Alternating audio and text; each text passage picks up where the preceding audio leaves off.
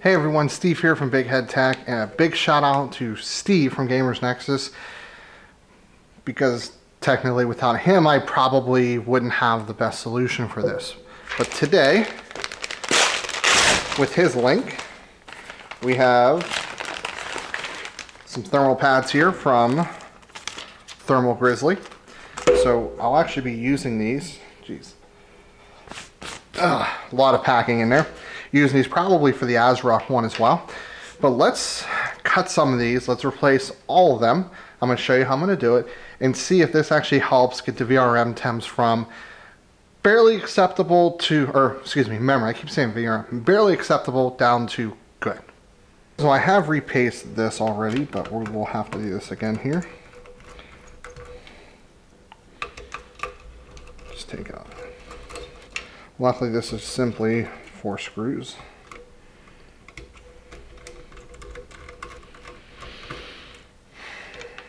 And this one. Perfect.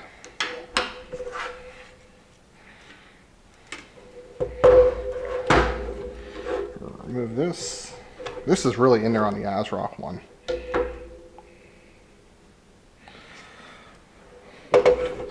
So what's interesting is pressure's interesting on here. We're going to be a little more careful when we repaste this here. So we're good for width. Then just be very careful. Ideally you should measure it. I'm being lazy and I have a spare card, but it's still not an excuse. Now I'm going to cut this and see if it is about the right size. If it is, we'll be good to go.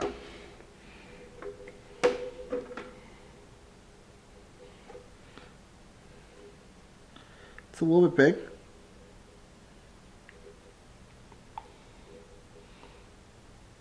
So what I'm going to do is I'm going to cut another one.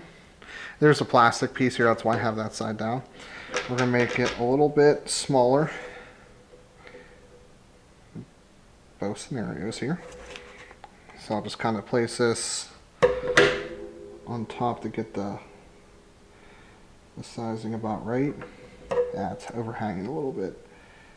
So we will snip there. And it's a smidget long, so we'll also snip a little bit short here. Okay. Let's see how this one fares out.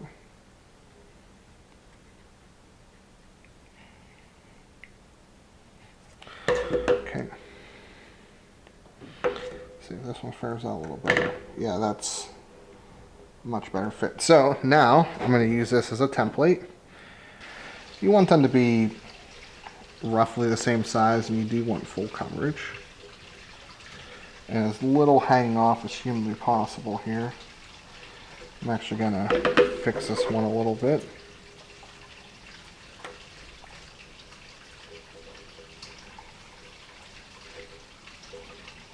There we go. Just remember, you do have to remove the plastic coverage, and that's the side that you want to put down also on the chips, because those will have hopefully no grease on them.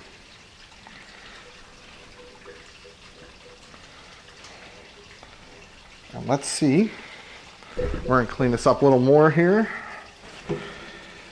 I wish I had a coffee filter to do this, but just be very careful.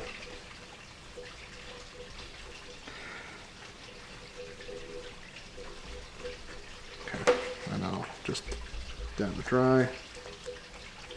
Perfect. One thing I have learned is for GPUs, we want to spread it if possible. So I'm going to try and make this a little bit more flat because we don't want it spilling out everywhere. And try to center as much as possible. Well, here's what I'll do. I'll spread out this way. Because the way the pressure works, it's a little bit different than CPUs. And then I do have a little trail going over here. I want to address this.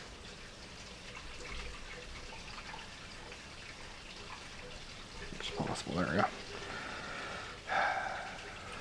Clean this up a little bit here.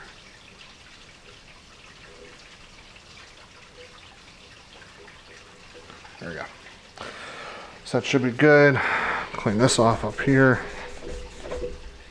Perfect. Now, let's reassemble and run some games and see if this fix did anything, or are these memory chips just bound to run this hot and this video had no purpose. I'm going to say probably should help a bit, but we will find out.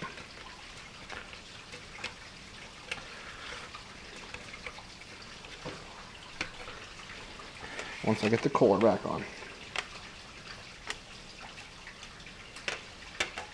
There we go.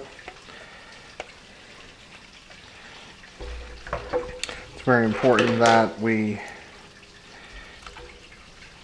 put this back on right here.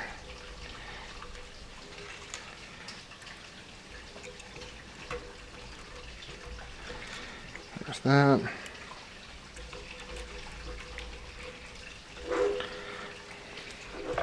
There's the last one.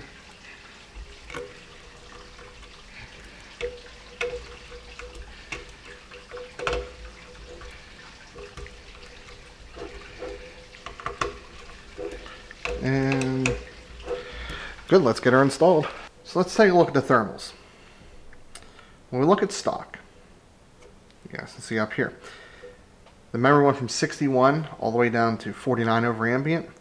VRM went from 47 to 39. I have no idea why that happened. I didn't do anything there, but good, I guess.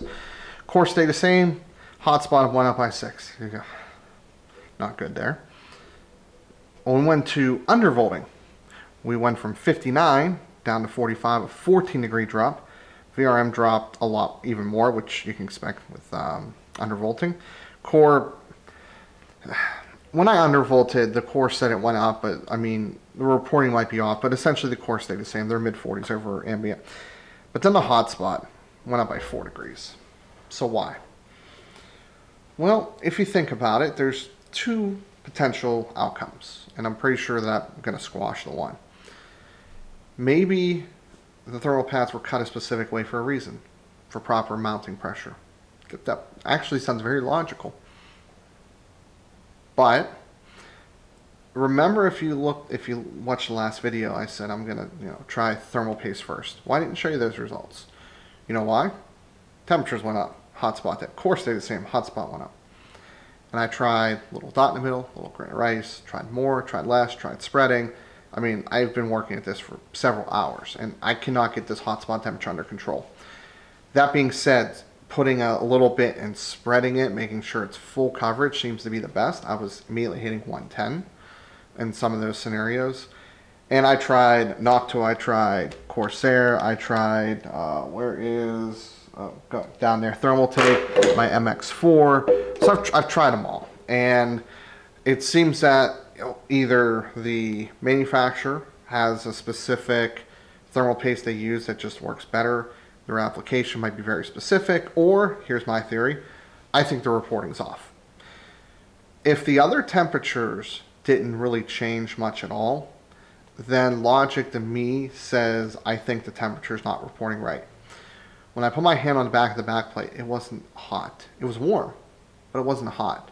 I've touched things that were 80, 90 degrees. But when I put my hand on the back, it was warm at best. Could feel it. But I felt that same card when the memory is running really warm, and I could feel it.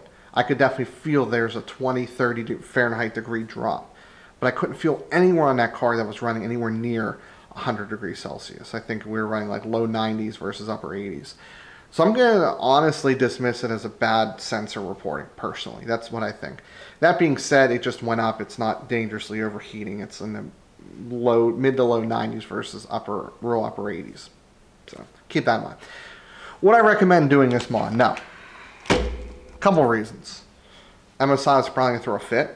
Pretty sure you're going to avoid your warranty. This solution's over $400 for a card that you can buy a Sapphire Pulse for $360. But I got to make a video of it. I got to talk about what I call MSI's Thermalpadgate, because Steve from Gamers Nexus, and thank you for his work. Link in the description below for what he did on Evoke OC. Really inspired this video. Plus, he's the one that recommended these pads as well. So, you know, definitely big shout out to him. And it was a cool, fun project. I'm just going to use the card going forward. My Azeroth card actually just died the other day. I don't know why, so that's being sent back. But this card's going to be my system going forward. It works fine. I have no problems with it. And it's running overall better. So I'm happy with that. So if you want to buy an RX 5700, links in the description below. Hit that like button if you liked it. Hit the dislike button if you disliked it. Leave a comment, get subscribed, donate on Patreon. As always, this is Steve from Big Head Tech, and I'll see y'all later on down the road.